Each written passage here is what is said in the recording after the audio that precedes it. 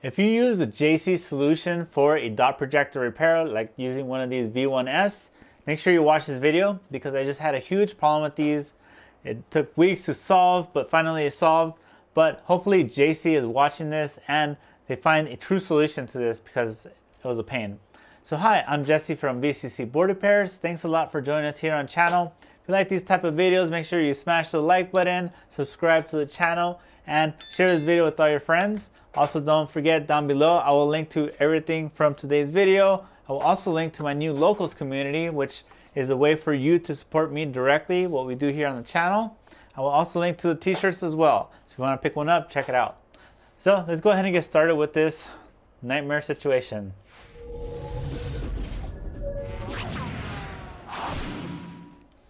So I do want to start off saying that I am a fan of JC products, not just because their name is my initials, but because they do create good products. So I pretty much have every programmer you can imagine, JC P13, P11, P7, the different EEPROM programmers. I even have the P8, I believe this one is.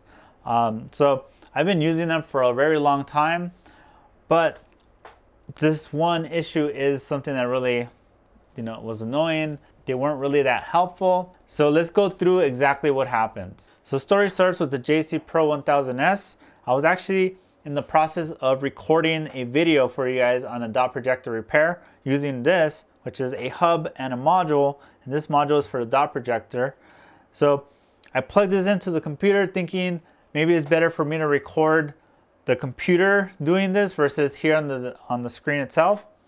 As soon as I plug it in and open up the JC Repair Assistant software, it instantly updated the device. So for whatever reason, JC likes to force updates when you plug in the devices to their software without you having to manually approve it. But I figured, oh, okay, I never plug this into the computer just because I power it through just regular USB-C. I let it update and then I continue with recording my video. So I do this where I plug in a dot projector that has failed. All right, so check. It says abnormal. So then I go to read it. I take it out and I get my JC Flex from Union Repair. So Union Repair is a reputable seller. I didn't just grab it from random AliExpress or eBay or whatever. So I go to plug in cable, I go to burn, and look at that, it says not able to identify this cable. Please contact your seller for exchange. Basically what that means is contact Union Repair, who's in China. I'm in the US. Usually when you do China orders, you buy in like large quantity of tools all at once every few months to make up for shipping. And I'm not gonna contact a China seller to return a $9 cable. So I figured, oh, maybe just a bad cable. I grabbed pretty much all of them that I had and they all said the exact same thing. So at that point I had to stop recording my video and try to figure out a solution. I went on their website to try to download an older version, but there was no older version. Within the JC Repair Assistant tool, there is a downgrade option. But when I downgraded, it didn't even have the dot projector function. Even though I have this plugged in, that was just completely gone. So I had to re-upgrade to the latest version and it had it, but I was stuck with the same problem where I couldn't identify the cable. So at that point, I was stuck. So then I grabbed a JC V1S, which I already had. I bought the module for the dot projector, like this one, can do iPhone 10 or 13 Pro Max and has all the different plugs. Out of the box, I plugged it in. I plugged this all in. I used it and it worked. That's the one I used for my YouTube video where I do dot projector repair. And I used it for, I think at least, 3 or 4 different dot projector repairs with no issues. Then one day I decided, for whatever, I don't know why, I plugged it into my PC while I had the JC Repair Assistant open and it automatically updated the software on this, the firmware. And I didn't think anything of it because it was such a time difference from when this one updated that I didn't put 2 and 2 together at that point. So I was like, all right, whatever. And then I go to do another dot projector repair later on, a few days later, and then I ran into this. So same process. You first test it, abnormal. I go to read successfully, but I get my dot projector cables. I go to burn, and I get this message. Not able to identify this cable, please contact your seller for exchange. So at this point, I had already bought, I bought this module from Wholesale Gadget Parts, and I bought some more extra cables from them as well, and none of their cables worked. So no matter what, I couldn't get this working. I couldn't downgrade it with the JC Repair Assistant software. So then we figured maybe I have a bad batch of cables. So Wholesale Gadget Parts, we did a swap. I sent back my bad cables. They sent me their tested ones, which they said worked. Tested it again, same thing, every single cable. We thought maybe the module itself was bad. So I bought another programmer, a V1SE, bought another, well actually they sent me an extra one that we're gonna swap out so that just in case it's that's the issue. So same thing, let's just read it. We know it's failed. So read, unplug, plug in the replacement JC Flex, burn, exact same issue. So basically no matter what cable, I had a ton of different, I think I tried at least 6 different dot projector cables from different batches or whatever. Nothing, we could not solve it. I even contacted JC directly through WhatsApp. They weren't helpful. They basically just kept saying and just contact the seller, which it makes sense. Manufacturers don't want to deal with end users. Let the seller deal with them. But Wholesale Gadget Parts was trying to work with JC, but there is also a language barrier, so I guess it was difficult to convey the issue. JC told Wholesale Gadget Parts to tell me to update the devices to the latest firmware. So let's check what these are on. So you can see it is on firmware, on system version 7, firmware version, it's loading 2.0. And then this one, go about, the exact same thing, version 7.0, and also firmware version was probably going to be something similar, 2.0. So yeah, so basically both of these have the latest firmware, software and everything, but they don't work no matter what. We couldn't get it working. So then I got on a call with Wholesale Gadget Parts with Brian. He was really helpful. We were on the phone trying to troubleshoot, and he grabbed one from his inventory. So this is a JC V1. So his worked. The one he grabbed, he had a dot projector. He read it and was able to write it to multiple cables in his inventory. So sure enough, his inventory was unupdated. It's on version 4.7 and firmware version 2.0. So I guess system version is the important part, 4.7. And this one, so plug this in, read. It says bin 1 saved. Grab my same cable, burn. Look at that, I could burn it. Go to ensure, and it's working. So as you can see, this dot projector, I'm able to read it on all of these, but only this one on the version 4.7 is able to write on this one. And like I said, I'm using Wholesale Gadget Parts. I was using Union Repair, which is, these are reputable sellers. They're not just some random resellers. So I've also seen a lot of people on the Facebook groups posting about this type of issue. Like they're saying their cables don't work. They tried, everything. And so the story that I've heard is that basically they've been counterfeit cables, and that's why they implemented this. And I guess their anti-counterfeit system does not work because we have genuine cables. I have genuine tools.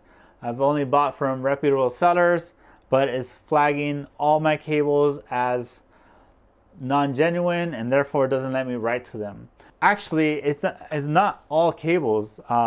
So I have a batch of phones here, which are 10s and 10s Max.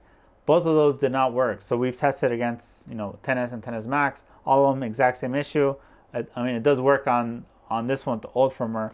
But I tested iPhone 10 and that worked on the same batch of cables from the same Union Repair and Wholesale Gadget Parts. I've done an iPhone 11 Pro Max recently on the same newer firmware versions, and it worked. So for some reason, the XS and XS Max specifically don't work. I didn't test every single model, but I know for sure those two models didn't work, and it was really, it's a pain. And I think the main issue is that the JC Repair Assistant software just automatically updates your device. It doesn't ask you if you want to update it, approve it or deny it. It just updates it.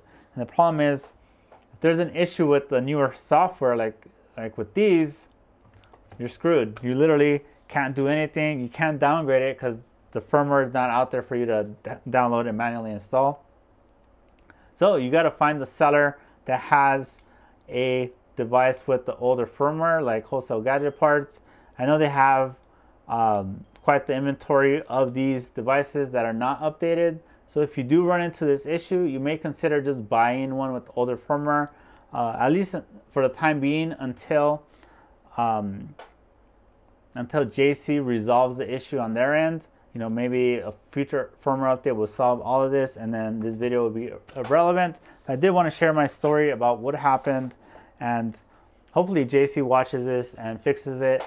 I'm not sure if they fully understand what's going on, but it's really a pain because I literally had devices. I've collected up to like 8 phones, XS and XS Max, that came in for Dot Projector repairs that I could not fix. I literally have all these programmers, hundreds of dollars of tools that do not work for this repair, including I have stacks of Dot Projector cables as well.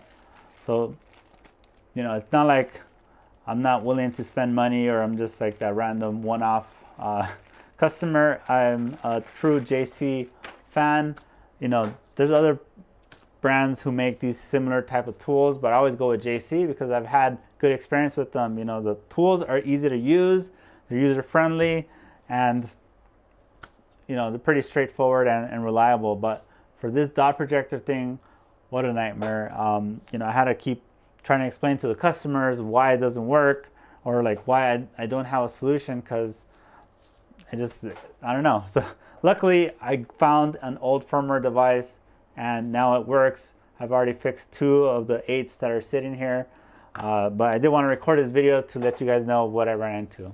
So I do want to give a shout out to Wholesale Gadget Parts. Go to wgp.com to go to the website, and they really helped me out with this, trying to figure out a lot of troubleshooting, no questions asked with the RMAs.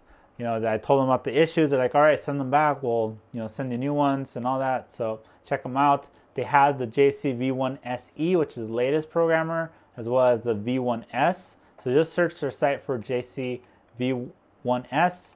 Also, you can search for JC Dot Projector, which will bring up all the different cables. They're in the Midwest somewhere, I think Oklahoma. Yeah, in Oklahoma. So super fast shipping to wherever you are in the US, because they're kind of centered to the country. So check them out. Make sure you use promo code VCCBR. You will get 5% off your first order. So if you never shopped there before, definitely take advantage of that deal. All right, guys, so just real quick, the 2 differences that I've noticed between the V1S and SE is that the SE version has USB-C, whereas the original has Lightning port. The batteries that you can plug in on the back are different. The SE has a 6S battery. The V1S just uses iPhone 6 battery. And then the SE has like these little slots, so it's a lot easier to pop off this board, whereas the other one, it just flats. So hopefully you guys don't run into this issue like I did. Do not plug these into your computer with the JC Repair Assistant open, or it will auto update it without you knowing. So if you do run into this issue, then just, I guess, buy another one like I did, and then have the older firmware on there. Hopefully JC watches this video and sees all your guys' comments down below who commented about the issue you guys are having like I did. you know, reach out to me, JC, if you're watching this. Let's get this resolved. I will help with any testing if necessary, but you know, maybe I'm the only one experiencing this and nobody else has this issue, but from what I've seen on the Facebook groups, there's a lot of people with this issue, and you know, I see a lot of people just switching over to different solutions, with whether it's the Lubon or the I2C solution. I don't know. I like the JC system. I already kind of learned it, so I don't want to spend time learning some new system, buying all new tools and using all these other programs and cables and stuff. So I'm happy right now because it's working. So time for me to go finish the rest of those Dot Projector repairs. Thanks everyone for watching. Make sure you smash the like button, subscribe to the channel, share this video in all the Facebook groups, repair groups, forums, and everything, so that people know about what to be aware of the JC products. Make sure you guys join my locals community. It is free to join and watch and just see the posts I make that are public. But I do have a paid private members only section. So if you want to see those, make sure you check it out. It is a locals community, link down below. I will also link to this t-shirt and other ones that are repair related as well. So thanks everyone for watching. I'll see you guys in the next one.